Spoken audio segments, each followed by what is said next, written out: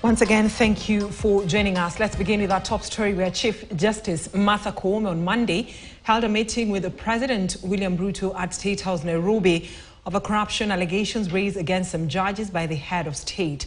In a statement shared to newsrooms hours after the meeting, the three arms of government promised to formulate strategies to deal with corruption in government within 30 days. This as Azimio leader Raila Odinga castigated the meeting, saying the judiciary is being held hostage by the executive. And as KTN's Emmanuel Tona reports, the government also promised to increase budgetary allocations to the judiciary to employ 36 more judges. So we'll be looking out for that dialogue. We have written, and I believe His Excellency is going to give us an appointment, and we are ready to go anytime we are called.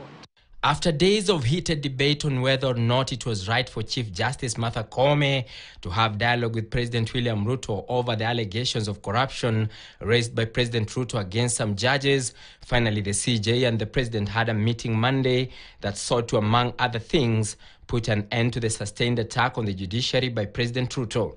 In a statement sent to newsrooms by the State House Monday, the Executive, Legislature and Judiciary agreed to individually develop policies, guidelines, regulations and legislative proposals to achieve the objective of fighting corruption, improving service delivery and enhancing institutional accountability of all arms of government.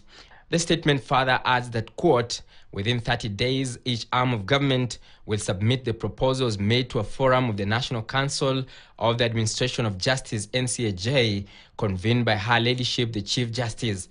The forum will provide a roadmap for the immediate, medium-term and long-term measures to be undertaken.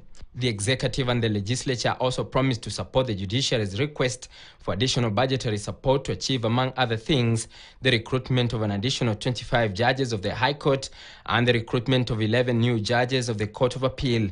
Resources will also be provided to conclude the vehicle leasing program to facilitate the judiciary's transport needs. The president had for over 2 weeks engaged in an all-out war against the judiciary, accusing some of the judges of corruption after they slammed brakes on some of his projects, such as the Housing Levy and the Social Health Insurance Act.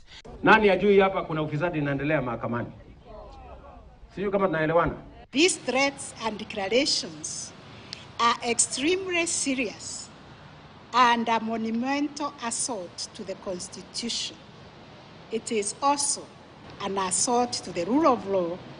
Some members of the Judicial Service Commission, including Attorney General Justin Muturi, Deputy CJ Philomena Mwilu, Speaker of the National Assembly Moses Wetangula, the CS for Internal Security Professor Kithure Kindiki, and the Chairperson of the Council of Governors Anne Waiguru were among the leaders who attended the meeting held in State House Nairobi. Already the Azimio la Umoja One Kenya leader Raila Odinga has called out the President and the CJ for convening the meeting that he terms illegal.